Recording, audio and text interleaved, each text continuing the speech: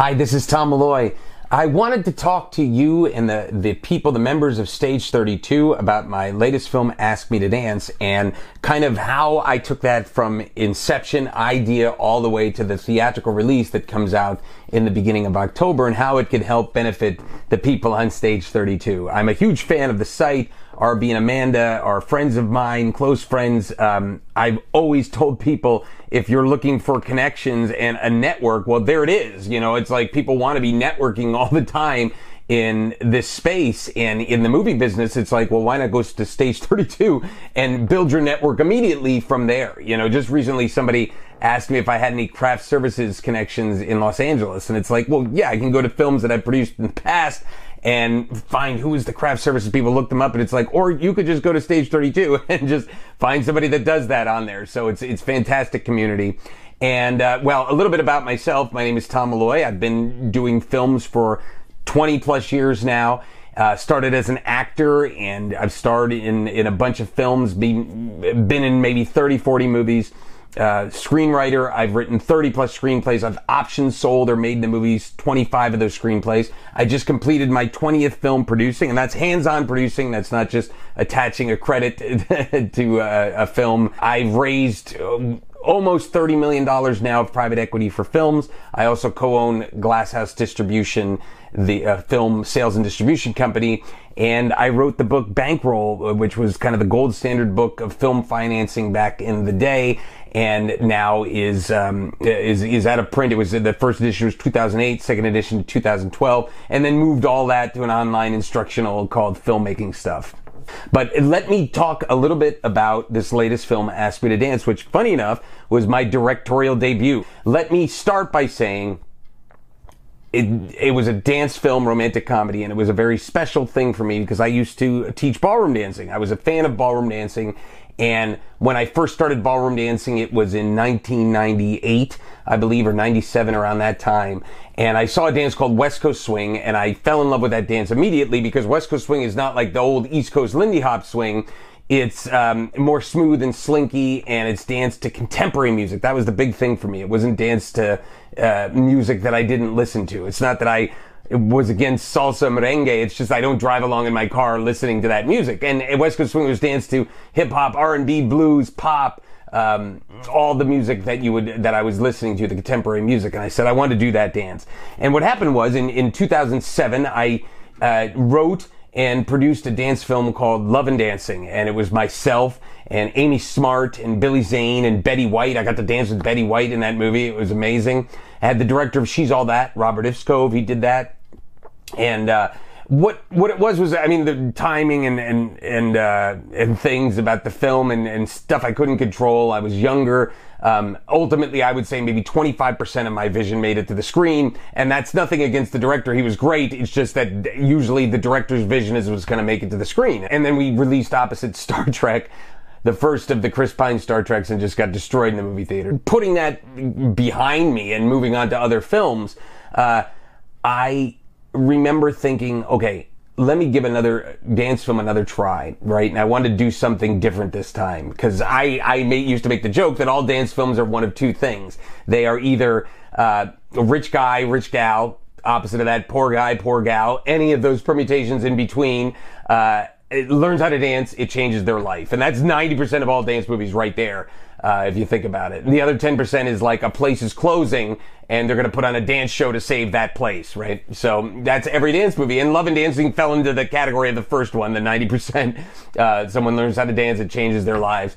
And so I wanted to make something completely different. And what I did is I went back to comedy, and this is an interesting point for the people on here, is that I never really branded myself as an actor, producer, or writer. I'd done all kinds, horror movies, dramas, thrillers, all kinds, and actually didn't even do comedy. Love and Dancing was very kind of a light comedy. And I decided as a director that I wanted to brand myself. I wanted to direct a movie, and I wanted to brand myself as a comedy director. Now, you see, the lesson here is that if you brand yourself as something, as a horror actress or a horror writer or something like that, that you can, then people start to put you in a box, and you may think, oh, I don't want to be put in a box. It's like, yes, you do. You actually want people to go, oh, I got a new horror movie. Like, who can we get to star in that? Oh, she does all these horror movies. She's the horror movie person. Or who can I get to write that thriller? Oh, he does these great crime thrillers, right? Versus if you have everything kind of a shotgun everywhere, no one will say, oh, that person, let's get him to write this comedy or her to do this drama or something like that, right? And so as a director, I said, I want to only do comedy. So after this one, I got another comedy lined up so that, if this all leads through a successful path, then down the road they go, oh, there's this new, Will Ferrell comedy. Like, oh, we got to get Tom Malloy to direct it. You see what I'm saying? So that's where the branding comes in. So I wanted to do a dating comedy and take all the horror stories from dating and other people's horror stories and friends and put them all in and just have a world where great dancing existed and no one pointed to it and said, that's West Coast Swing or there's going to be a competition. It was just there. And these two couples connect dancing, and dancing is fantastic because it transcends all race and hatred, and it truly is love, and it's two people connecting on the dance floor. So it was truly a dating comedy, and that was the inception of it, was to do something different like that. So put together Ask Me to Dance. Now, what happened was I was introduced to a high net worth individual, then H&I, you'll hear me refer to that a lot, a high net worth individual through another friend, right? A friend of mine that was an actor, and I get intros all the time, and you never know where they're going to go. And I met an H&I named Charlie, who was very successful in the cryptocurrency space. And what's very interesting about this is that when I finally set up the Zoom with this person through my buddy Jason, I was pitching a different movie. And this is definitely another great lesson, is that I was pitching a different film and felt the vibe, he's not going to do this. He's not interested. And I swear I was this close to just being like, well, maybe something in the future. Like almost hung up, because I have a lot of things coming in and going around. And so I was just going to say, it's another person put in the category of maybe someday in the future, who knows. And I just had a little whisper in my head, you should try pitching him on the dance film. And I said, I have this dance movie. And he immediately said, well, my wife's a dancer. She used to be a dancer, and she's an actress. And it was great. And she ended up, the long story short is she ended up playing a supporting character in the movie, and she was fantastic. But let me back up and say that is one of the approaches that I use to raise financing for films, is the vested interest approach, is what I call it. Meaning somebody has an interest in the film that's not just financially based, right? Anybody, you can pull in investors all the time financially based, but a vested interest approach is to pull people in that it may want a role for their wife in this case, or they have a location that they'd like you to use, or they need publicity for this or that. Whatever it is, that's a vested interest approach. In fact, that is the number one way to raise funds for documentaries, is vested interest approach. Because you can't really raise the funds on documentaries based on a financial model when a lot of them don't make money. But if it's about dolphins, and this person, their vested interest is dolphins are all that they're passionate about in the world, then you're pitching your dolphin documentary to them, right? And that's the vested interest approach.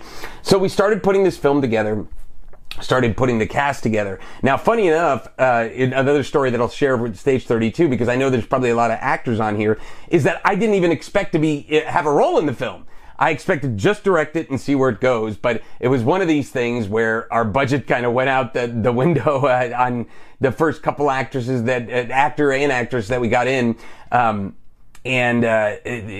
Brianna Evigan, who was the star of the Step Up movies with Channing Tatum, and she was great. And so our budget was tighter and tighter. And it was like, now I'm a comedian since I've performed in front of crowds since I was 11 years old, starred in a bunch of movies, but was still thinking with that producer's mindset of we wanted to get a name. And the people who were getting the names, they were very funny. Funny guy's easy to find, right? You can find a good comedian, a comedian male that can dance. All right, you've now narrowed the field a little bit, okay? So a comedian that could dance, and then a comedian that would do it for, the teeny money that we have left, and they're famous, right? Like, we had to get all four. It was impossible, right, to get all those four things lined up, except for me. Now, the fame is whatever fan base I got is over here, but danced for years, used to teach dancing, comedian for years, and done comedy since I was 11 years old, and I would do it for whatever and not worry about the amount of pay. So it had its own challenges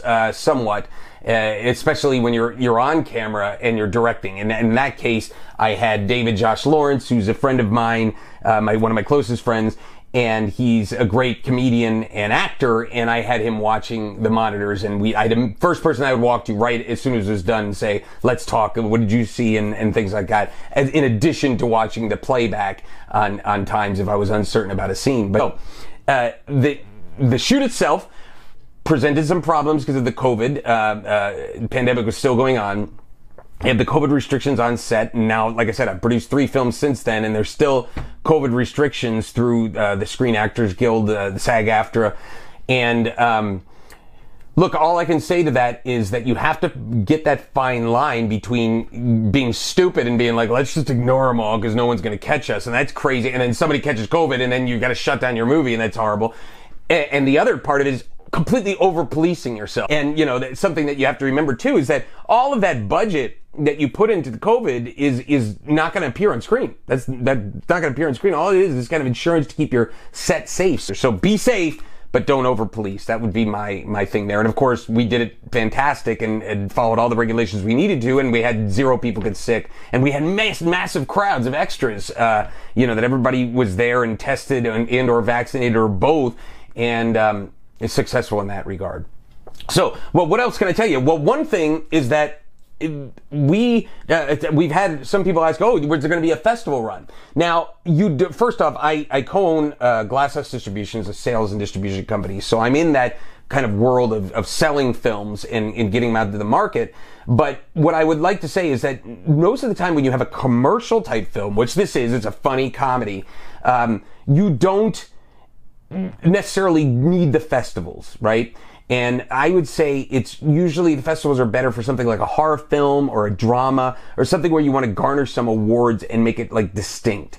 Once I fell into the trap of trying to think that we were going to win all these awards at festivals, and we did. We won a certain amount of awards with a movie I did called #Screamers, but we lost almost 2 years chasing festivals, and ones we got in and didn't get in over 2 years. And then by the time the film was released in 2019, the date on the film, I believe, was 2017. And that I might have missed it. It might be 2016 and 2018. I'll have to think about exactly when it was released. As we all know, time has become a little blurry since COVID. But meaning, it doesn't matter. What it was a +2 on the IMDb year of the film when it had never been released, never been seen in public. And that's a problem. That's something that you want to avoid. So, not saying you got to avoid the festival runs. I'm saying just watch dating your film, because that's exactly what it does. Back to Ask Me to Dance, we had a great sales agent that I had attached early on. XYZ Films, one of the top companies there is.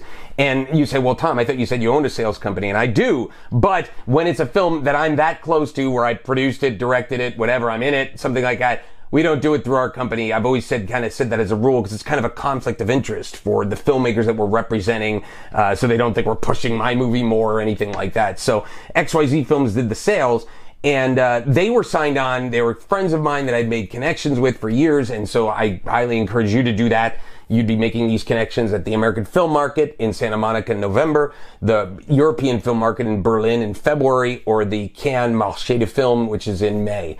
And those are where you're going to make the connections for these sales agents, get a relationship going. And if you could sign somebody on early on, they can help advise with casts. They can help kind of set it up for success in the marketplace. And XYZ Films, when we were done, we delivered the film. They helped us with a trailer, and we love the trailer that they helped put together. And they took it to market. Now, unfortunately, the market was still in the COVID stages, and we wanted to get the buyers into a theater, but we were kind of advised against it at that time, because still buyers were, kind of wonky about going to theaters. But we were able to get Electric Entertainment to come in, and we had a couple different offers on the film, but Electric Entertainment we loved because they loved the film. And that's something, another lesson I would give to y'all, is to make sure that you kind of qualify somebody's making a deal. Jump on a Zoom, right? Or do a face-to-face if possible, and hear what they think about your film. And if they're like, yeah, we'll see what we can do, that's one thing. But if they're like, we love this, like I watched this film with my wife and kids, which Electric did, it was like, that's what the buyer had said to us. That was exciting, and that makes us happy. Now, another thing that I will suggest to anybody is, when you get any offer, no matter how good that Zoom went, go to IMDb and find films that they've done before, and then reach out to the producers and ask them, what was your experience like working with this company? Okay? The practice of asking for references is the absolute dumbest practice in the world. I remember reading this in a management book years ago, and it made so much sense. And I go, yeah, that's right. It makes no sense, because it was like a light bulb going off. Anybody's going to give you references of people that love them, right? If I say, oh, give me 3 references, they're going to pick 3 people that love you. Any company's going to do that. So it's a crazy practice. It shouldn't be done. But if you just go and you pick the movies, 3, 4 of those movies, on IMDb Pro, and reach out to the producers, trust me, I have many producer friends and myself, happy to tell you if I had a good experience, happy to tell you if I had a bad experience, and get some feedback that way. So it's not pre-programmed or set up, right? Get some feedback that way, and our feedback was positive. And so now, planning to do the theatrical release is October 7th. You can check out the local listings, or check out askmetodancemovie.com, and you'll see all the theaters nationwide that it's releasing in 30 cities nationwide. But that in itself is also challenging and new, right? There's certain things that I learned theatrically that weren't a thing years ago. You know, the whole thing of prints, where you actually literally had to print canisters and, make these prints of film and actually bring them to the theater or ship them to the theater, was always a cost, right? And then it moved to what's called a DCP. Digital Cinema Package, I believe. And, but DCP is basically the digital file of your movie. And they used to come on these crew drives, and those you would have to ship. So it was like shipping just a print, but a smaller version of the print. And now it's all done digitally. Now it's all done with an Aspera upload of the DCP, and the DCP is downloaded and sent to the theater, and it's done digitally. Another thing that I found that was new is there's almost never printed posters anymore. They even do that digitally. They have TV screens that are, turned vertically, and that's where they put the posters for the movie. So it's just so much easier, and that process is easier in a way. And theaters, I believe, need certain amount of films, especially commercial films. But ultimately, it comes down to this. Now, whether or not the film is a success, October 7th, when it releases, and we're hoping that everybody that tries to go goes the opening weekend, so that we can get that per screen average up, and then it'll play longer, and then we release on VOD November 8th. Or whether or not we're successful, the theatrical run will help the VOD in the future. But if you say, then let's definitely do a theatrical run for the movie that you're doing, you have to qualify that. Are you going to be able to put butts in seats? Which is really, at the end of the day, all that matters. Butts in seats is what everybody cares about, because you say, all right, Tom, you own 600 movie theaters. Like, can you put my movie in 600 theaters? Okay, you put it in 600 theaters. Who's going to know? Who's going to know that it's there? Right? And if I'm a theater owner and I have the choice between playing the next Avengers movie and your film, which there's no marketing behind, of course I'm going to play that, because that one's spent $100 million on marketing, and there's commercials running and all that stuff, and that's going to bring butts into the seats. And, what I'm getting at is that you have to find a way to get people there. And in a pitch to any theater, they're going to be happy when you say, we have an audience, we have a fan base in this city, we shot the movie in Houston, let's just say, and all of the cast and crew are going to come on the opening night. Okay, that's a pitch. Right? That's a pitch to a theater. Because say they have Avengers playing in 7 of the screens that have their 10 screens, they'll just say, well, let's just put it on an 8th screen. We'll pick up some money that way. Versus playing your movie in there if you can bring a crowd. So butts and seats are all that matter. And if you're trying to do it where it's not just a promotion for the VOD, you're actually trying to make money off the theatrical, I'd say, it all depends on the butts you can put in seats. I hope these lessons helped you as far as getting your film out there and having an idea. It's almost like a case study of the beginning of the inception of the movie all the way to sales, and always open for questions. You can always reach me at tom@filmmakingstuff.com. Happy to answer questions about everything, and good luck with your film, and I hope to see your film in theaters soon.